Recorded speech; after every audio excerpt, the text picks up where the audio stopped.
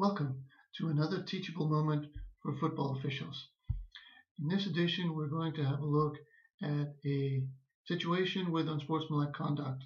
We'll talk a little bit about mechanics, philosophy of why this should be called, and even though this particular situation is relevant for only the calling officials, it could be relevant for any official depending on where this action happens on the field.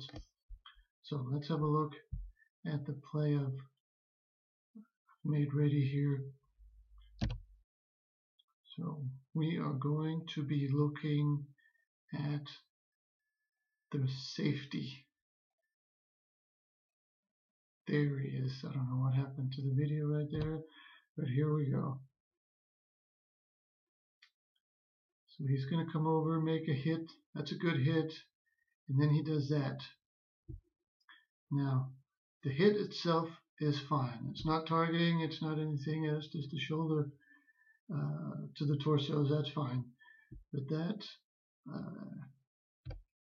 taunting incomplete signal that he does right there, because it's facing the opponent, because the opponent is still on the ground, because it is taunting in nature, we need to call this as unsportsmanlike conduct. And it doesn't have, had the receiver, had the cornerback, the safety been facing towards his own sideline, we could have let it go, but not in this situation. And thank you for watching.